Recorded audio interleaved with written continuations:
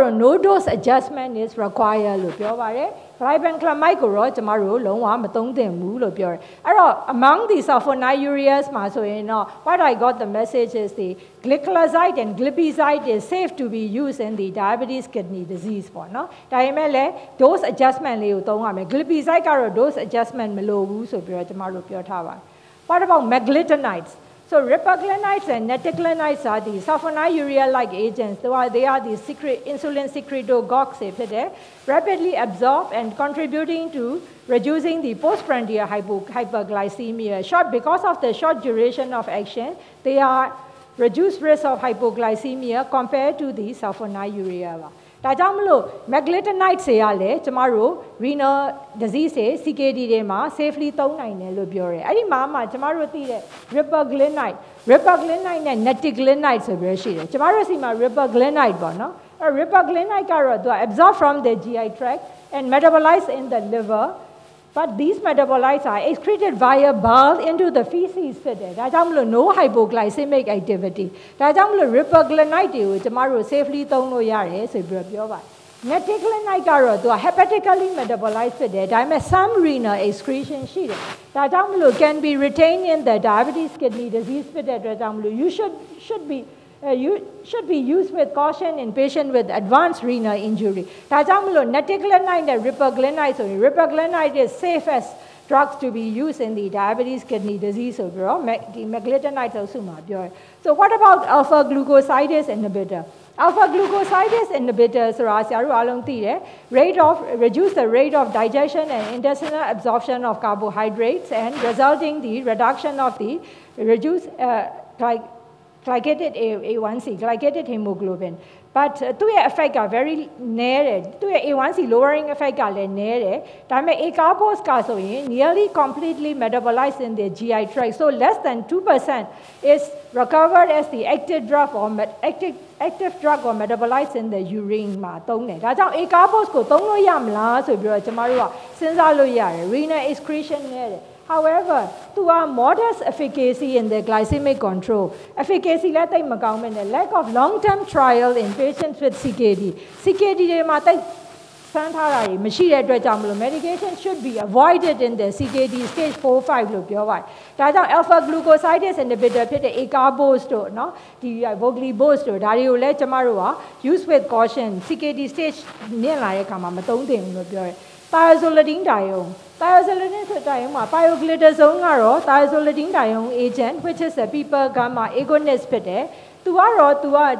activation of piper gamma receptor တွေကကောင်းတယ်။ဘာကြောင့်လဲ insulin responsive genes တွေကိုလည်းသူက transcript လုပ်ပေးတယ် control of glucose or lipid metabolism မှာကောင်းတယ်။ပြီးရင် pioglitazone က only exclusively hepatic metabolism ပဲသွားတော့ renal excretion နဲ့မှမပါတဲ့အတွက်ကြောင့်သူ့ကိုသုံးလို့ရသလားလို့မျိုးပြောရင် can be theoretically without dose adjustment in all stages of CKD လို့ပြောတယ်။ However, pioglitazone can cause fluid retention, anemia, osteoporosis. That side effects can cause the existing problems with the anemia and osteoporosis problem in CKD. ဒါကြောင့်မလို့ pioglitazone ဒီ thiazolidine dione ကလည်း not a good choice for the CKD patients ဆိုပြီးပြောပါတယ်။အဲ့တော့ဒီ 3 group ကို summarize လုပ်လိုက်တဲ့အခါကျတော့ ripaglinides ကိုသုံးမယ်ဆိုရင်တော့ 0.5 mg before meals တွေမှာသုံးနိုင်တယ် EGFR less than 30 လောက်ထိကိုသူကသုံးလို့ရတယ်လို့ပြောတယ်။ netiglinides ကိုတော့ကျမတို့ caution နဲ့သုံးရမယ်။သုံးမယ်ဆိုရင်တော့60 mg လောက်နဲ့ပဲ dose ကို short ပြီးသုံးမယ်။ alpha glucosidase inhibitor ကိုတော့ stage 4-5 မှာမသုံးရတော့ဘူးလို့ပြောတယ်။ pioglitazone ကတော့ no dose adjustment however caution and CKD heart failure နဲ့ hypervolemia မှာမသုံးသင့်ဘူးလို့ပြောပါတယ်။ So what about DPP4 inhibitor? DPP4 inhibitor is indicated as a second-line therapy after metformin failure or can be used as monotherapy or combination therapy with other drugs when metformin is not tolerated or contraindicated. See, DPP4 inhibitor, they can increase the endogenous incretin hormone concentration and they can stimulate the insulin secretion, inhibit the glucagon secretion in the glucose-dependent manner, so less risk of hypoglycemia than the sulfonylurea. So, DPP4 inhibitor, the CKD မှာကောင်းသလားဆိုပြီးတော့ကျမတို့ရှ ကြည့်ရမယ်အဲ့တော့ဒါပေမဲ့ तू က CKD မှာကြည့်တဲ့အခါမှာကျမတို့က this is a study of the efficacy and safety of sitagliptin versus glipizide in a patient with type 2 diabetes and moderate to severe chronic renal insufficiency အဲ့တော့ CKD မှာကျမတို့ glipizide နဲ့ sitagliptin ကိုရှင်းထားတဲ့အခါမှာဒီ study group ကိုဒီ study က 54 week study compare the efficacy and safety of sitagliptin and glipizide ကို type 2 diabetes and moderate or severe CKD မှာစမ်းထားတယ်426 patients ကို randomize လုပ်ပြီးတော့စမ်းတဲ့အခါမှာ blood glucose level both နှစ်ခုစလုံးကတော့ two group မှာ blood glucose level တွေက similar extent လျှော့ကျနိုင်တယ်ဒါပေမဲ့ sitagliptin သုံးတဲ့ group ကဆိုရင် less likely to experience hypoglycemia rather than receiving glipizide လို့ပြောပါတယ်အဲ့တော့ 6.2 versus 17ဆိုတော့ glipizide သုံးတဲ့အုပ်စုမှာ 17% လောက် hypo ရတယ် sitagliptin သုံးတဲ့အုပ်စုမှာ 6.2% ပဲရတယ်နောက်တစ်ခုတွေ့တာကတော့ခုန sitagliptin သုံးတဲ့လူတွေကဆိုရင် small amount of weight loss ရှိတယ်ဒါပေမဲ့ glipizide သုံးတဲ့လူတွေမှာ slight weight gain ကိုရှိတယ်ဆိုပြီးတော့ပြောတယ်ဒါပေမဲ့အဲ့တော့ကျမတို့ရဲ့သုံးသိနေတဲ့ DPP4 inhibitor တွေအားလုံးဒီTill now, we have to make it the dose adjustment နဲ့ကျမတို့သွားရမှာဖြစ်တယ် CKD မှာအဲ့တော့ကျမတို့သိရဲ့ sitagliptin, Januvia,နော် vildagliptin, Galvus, saxagliptin, Onglyza, alogliptin, Nesina ကျမတို့စီမှာ we don't have a alogliptin and saxagliptin in our country. So but we have to reduce the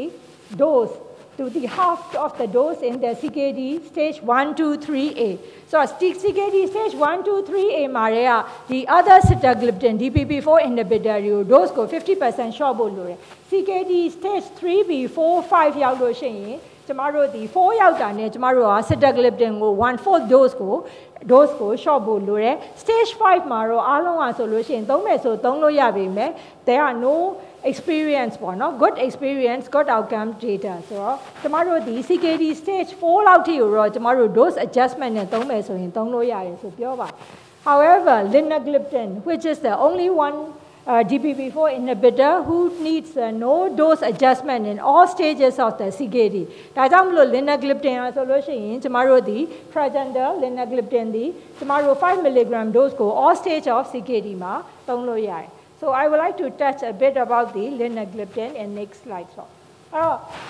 ဒီမှာကြည့်ရခါမှာဆိုရင်ဒါကုနာဟောက်ပြန်ပြီးခြုံထားတယ် sitagliptin ကို EGFR 30 to 50မှာကျမတို့50 mg short ပေးရမယ် less than 30 ဆို25 mg နဲ့ပဲပေးသင့်တယ်ကျမတို့မှာရှိတဲ့ vildagliptin ကိုတော့ stage 3မှာ50 mg ကို short ချပေးရမယ် linagliptin ကတော့ no dose adjustment required လို့ပြောပါတယ် So, linagliptin is the DPP4 inhibitor with the unique xanthine-based structure. And linagliptin is mostly eliminated by the hepatobiliary route, whereas the other DPP4 inhibitors available today show a renal elimination. Therefore, linagliptin needs no dose adjustment in the renal failure. It can be used in the normal kidney function as well as in the all stages of CKD stage disease to stage 5 without dose adjustment. And linagliptin was non-inferior to metformin and sulfonylurea in all clinical studies.